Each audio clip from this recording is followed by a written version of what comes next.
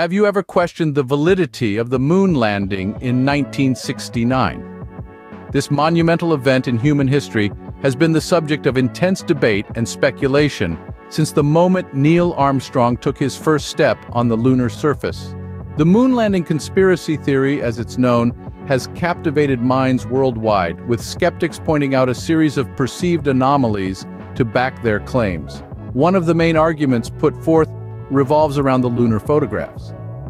Critics argue that multiple light sources were used, citing the seemingly unnatural shadows cast by the astronauts and their equipment.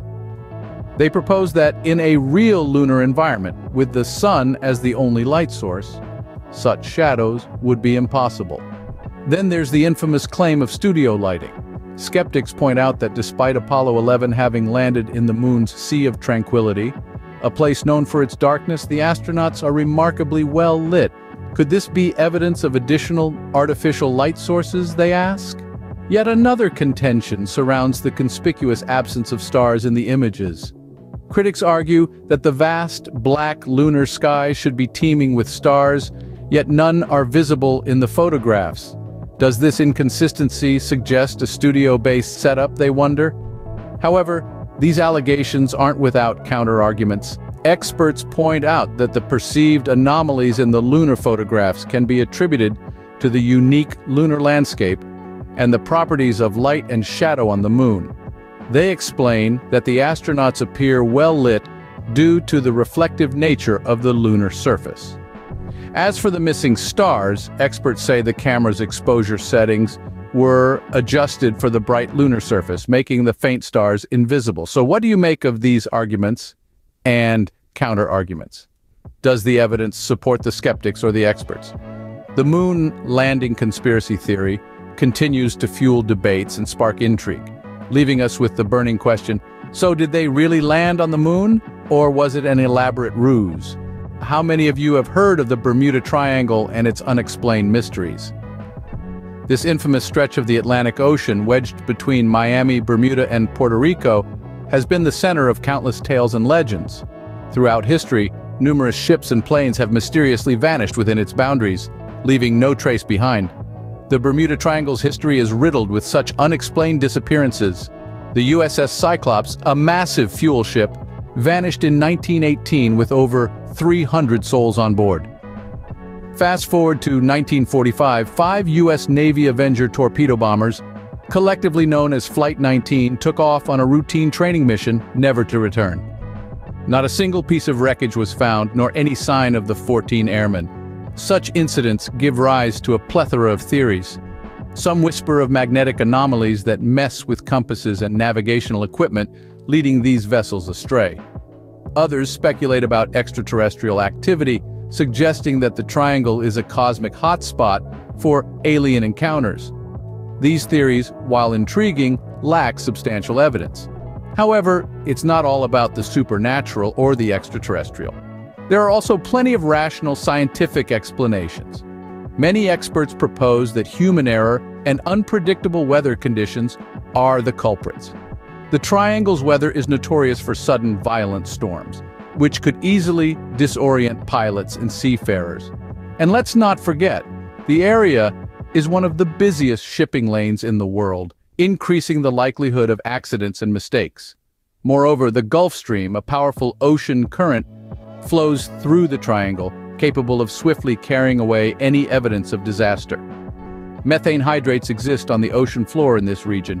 If disturbed, these can cause water density to drop, potentially sinking ships, and create atmospheric disturbances, possibly downing planes. In the end, despite all the theories and explanations, the Bermuda Triangle remains shrouded in mystery. Its secrets are yet to be fully unraveled. Every new disappearance, every unexplained incident, only adds another layer to the enigma. The Bermuda Triangle remains a mystery, with more questions than answers.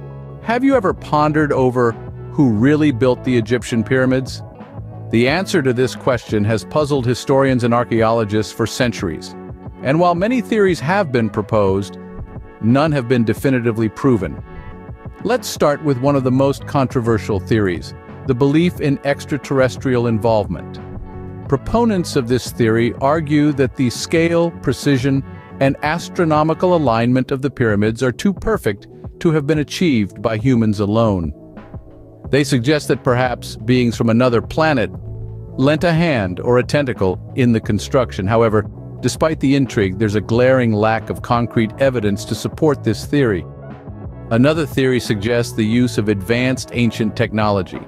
Some speculate that the ancient Egyptians had access to a form of technology that has been lost to the sands of time. This could explain the remarkable precision and alignment of the pyramids. But again, without tangible evidence, this theory remains in the realm of speculation.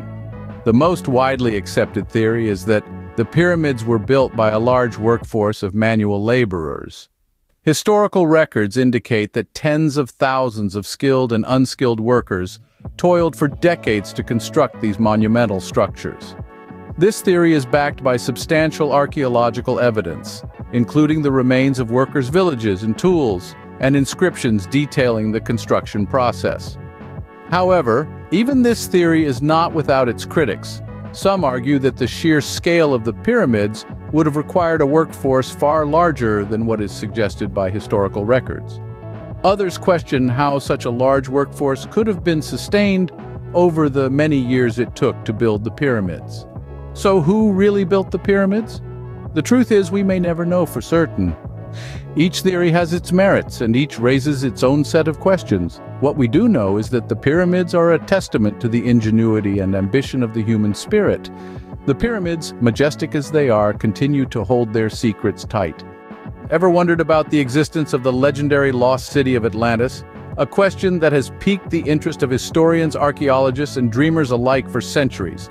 This enigmatic city was first introduced to us by the ancient philosopher Plato, who described it as a powerful and advanced kingdom that sank into the sea in a single day and night of catastrophic earthquakes and floods. The story of Atlantis, as told by Plato, has been a subject of intrigue and speculation for over 2,000 years. The city was said to be beyond the Pillars of Hercules, today's Strait of Gibraltar, and was so rich in resources and culture that its power was unrivaled. But what happened to this majestic city? Did it truly exist, or was it merely a myth, a philosophical allegory conceived by Plato? Over the years, countless theories have attempted to pinpoint the location of Atlantis. Some believe it was in the Mediterranean, others in the Caribbean, and some even suggest it was in Antarctica. Expeditions have been launched, maps have been drawn and redrawn, and yet the city remains lost. Historians and archaeologists have tirelessly searched for concrete evidence of Atlantis, but to no avail. Despite advanced technology and numerous underwater explorations, no definitive proof of Atlantis has been found. The lack of tangible evidence, however, has not dampened our fascination with the lost city. If anything, it has only fueled it. The city of Atlantis, with its advanced civilization and tragic demise, serves as a reminder of the impermanence of even the most powerful entities. It's a tale that sparks our curiosity, makes us question our past, and fuels our desire for exploration and discovery. Atlantis, whether real or a myth, will continue to captivate our imaginations. It is a riddle wrapped in a mystery, a city lost in the annals of time and the depths of the sea. But who knows? Perhaps one day the lost city of Atlantis will be found and its secrets finally revealed. Until then, the mystery continues.